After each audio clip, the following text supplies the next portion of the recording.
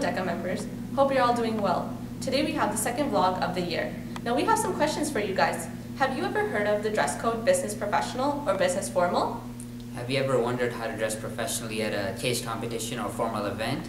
In this vlog, we're going to give you tips on how to dress to impress. So if you have no idea on how to dress professionally, then this is the vlog for you.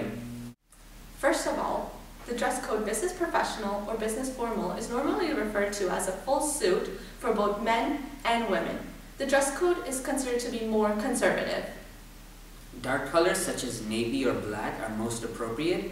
As for both genders, button-down shirts with a collar are the most worn item, and the shirt must be tucked in. For men, a tie and a belt is required. And as for women, the length of the skirt should cover the knees. For both genders, a blazer and closed-toed shoes are required. Superman. It's time for some tips. First of all, you don't want your suit to be too snug or too loose. Remember, you can always go to your nearest tailor store for minor adjustment, such as adjusting sleeve length. You want to choose shoes that go well with your outfit, but nothing too sparkly that it stands out too much. Also, you want to choose something that's comfortable and that you can rock for a few hours.